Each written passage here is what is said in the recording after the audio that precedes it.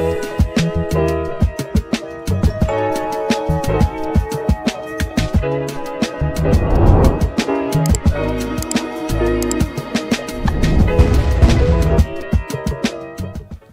we're into an episode of On Point EDC. Today I have a really cool comparison for you guys from the brand Tactile Turn. A little about them. They're founded by Will Hodges back in 2012 out of the good old US of A. And essentially he built this brand that is all about being obsessed with making things that will last a lifetime, and not just theoretically a lifetime, but actually warranted for a lifetime, which I think is pretty great. These are all hand machined in Garland, Texas. And in terms of the product type, I consider these custom pens. Some key characteristics and design when you're looking for something within this space. Of course, you're going to want a unique design language, something that's fun and fidgetable to actuate. And then, of course, premium materials and construction. Both of these retail for $99 direct from the brand.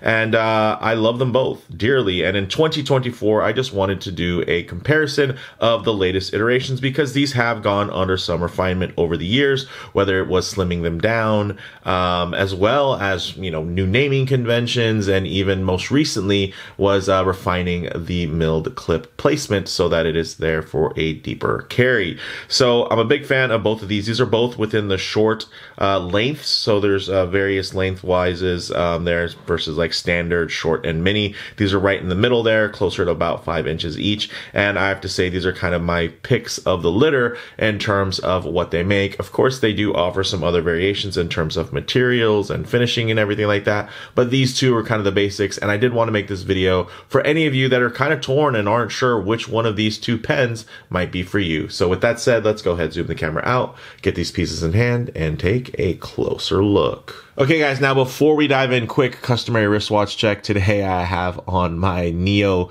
Vintage Speedmaster Broad Arrow Automatic, and I love this thing, and I do have it on an aftermarket Forstner bracelet. And yeah, this thing is awesome. Definitely take a look at the channel. If you're here just for the EDC or pen content, I do tons of watch stuff. That's kind of the majority of my videos. But where I think this kind of watch tied in is just that all metal aesthetic. I mean, there's something that's very timeless about this. As much as, you know, during its heyday, right, around the mid-century, the Omega Speedmaster was really a technical marvel. Now it's something that's still I think holds its own, and it's still, you know, beautiful to look at while still being easy to appreciate in terms of its technical prowess. And that's kind of how these pens are. They are very timeless in terms of their design aesthetic, very minimalist, very functional, but they have their own look. You can tell this is a tactile product.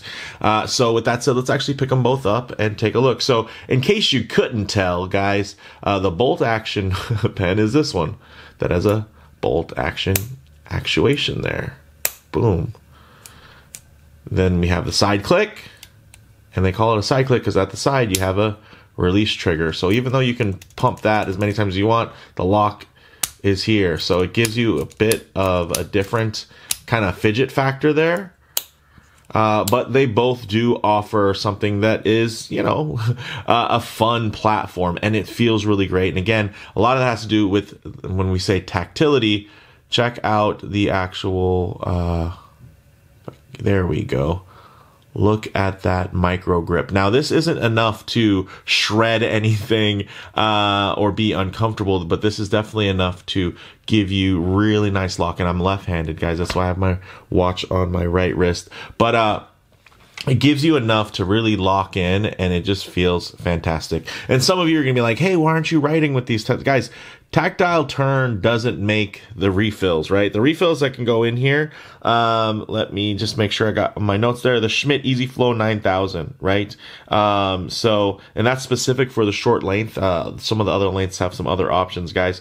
But Schmidt Easy Flow 9000, if you're curious. And then, of course, anything that's within that same size range would also fit in terms of compatibility. But yeah, these are both the thinned down options. And what I like about the thinner options in general is they feel more like a traditional pen. And some people might not like that. Some people might like it feeling like a tent stake in your hand, feeling a little bit thicker. But for me, this thinner profile, it just feels more refined, and I just really dig that. And in terms of actuation, even as a lefty, guys, even though this isn't made specifically for me, it's real easy to still actuate. One of the nice things is when you do have when you're using this pen, if you want to stow that and utilize that pocket clip, let's say you put this in your front pocket, the nice thing is, you can see there, you have a visual indicator like, hey, the tip is still out.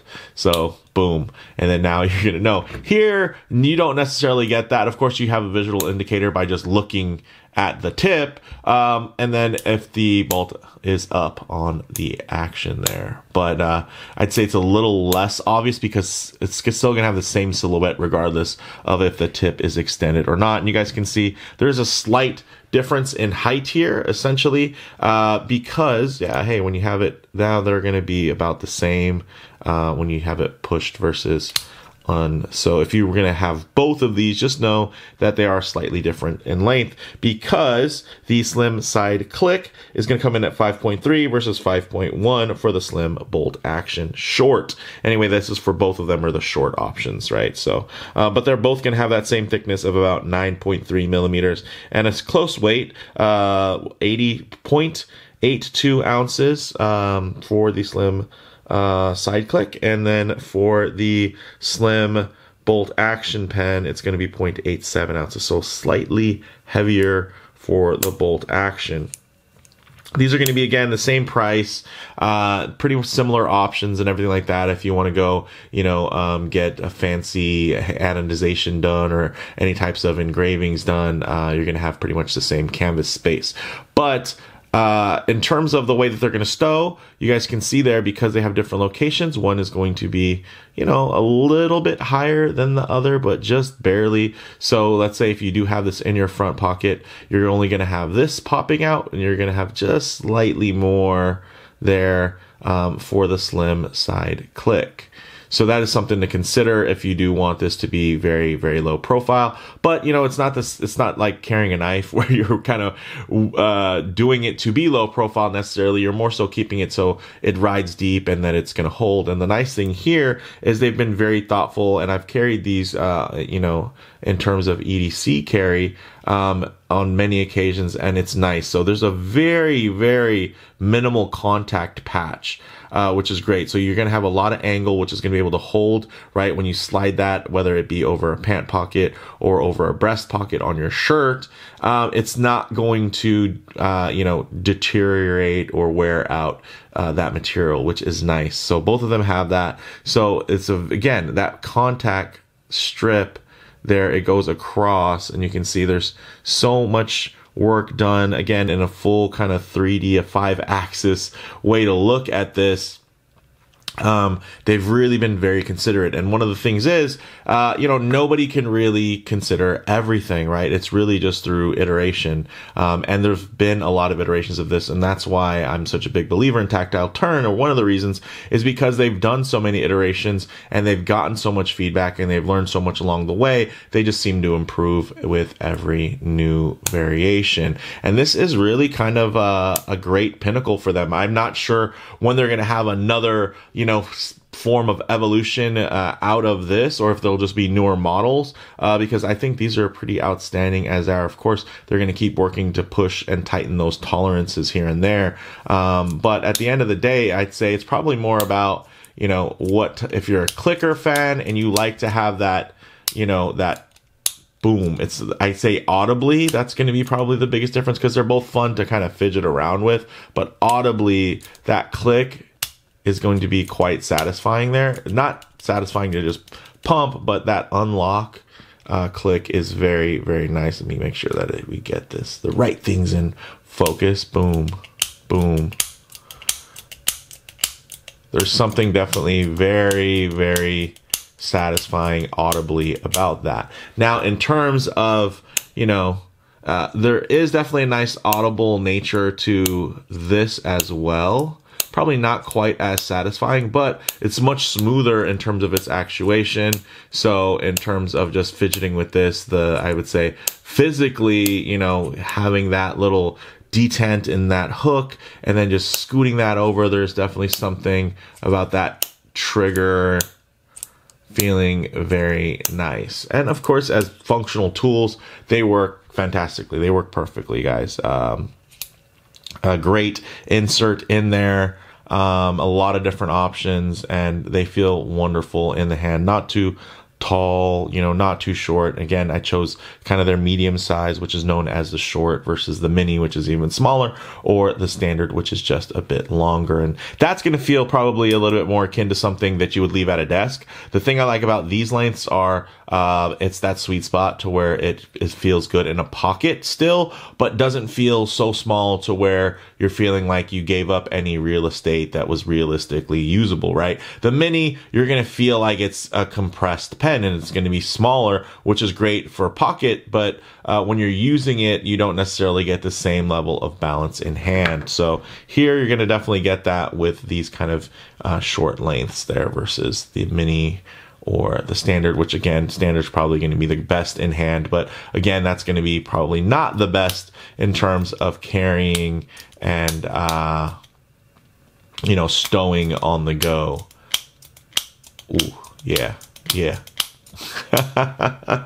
So some of you are probably screaming at the screen and just wondering if I'll get to the point. Which one do I choose out of these two? They're both fantastic, but let's go over my notes and make sure I don't miss anything. All right. In-hand ergonomics, very smooth and balanced, right? The action is great tactile engagement, fun to fidget with. I do appreciate these slimmer profiles, mainly because they give that in-hand feeling closer to a traditional plastic pen, like a Bic or something like that, versus, you know, there are some plastic pens that are actually quite thick, and bronze pens and whatnot, more traditional pens. But this feeling feels very professional. It feels very functional, very purposeful. Now, again, both of them in terms of their pocketability are great. I will say that depending on what else is in your pocket, the bolt action kind of does give you a little bit more room for things to hang up on it. If you're going to have it, like, let's say in a pant pocket, in terms of a breast pocket, not going to be an issue. But you're going to have less issues in general, just because it's going to be kind of a slimmer, sleeker profile on the side click in terms of if you want, you know, if you put this into your pocket, then you're trying to draw something out of your pocket. Is it going to bump into anything? Is it going to create a hot spot or anything like that? It's smoother in general and just a little bit more low profile from that perspective. Model variants, guys: copper, bronze, zirconium. Zirconium is going to cost you a little bit more, but it is nice that they do have some, you know, bronze a little bit heavier, copper, of course, color-wise, you want to match your EDC, something like that. Yeah, that's more than an option, and those are going to actually be the same price as the titanium, so you don't have to pay any extra just for some color variation. Again, different sizes. There's standard, short, and mini length options available. Again, these are kind of right there in the middle, and I think these are probably the default. This should be the default size and the perfect size.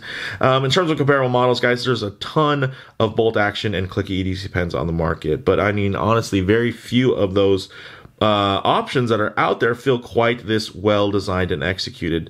Tactile Turn really remains a top tier option within a very competitive space, guys. Again, these have been iterated many times.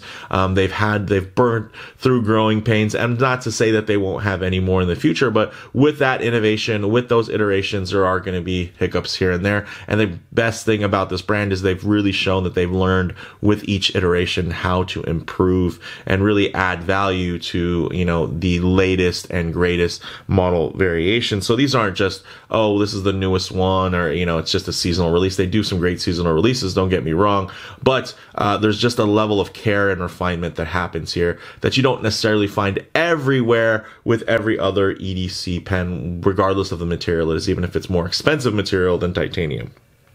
Now, bottom line, guys, you can't go wrong with either the click or the bolt style of actuation. They're both great in different ways, while also sharing, of course, the same build quality and materials that we've come to know and love and expect from Tactile Turn. I mean, they've even extended into knives. I regularly carry two different, even though I own more than two, but there's two knives that are pretty much heavy in my rotation from Tactile Knife Company, you know, now a sister brand to Tactile Turn.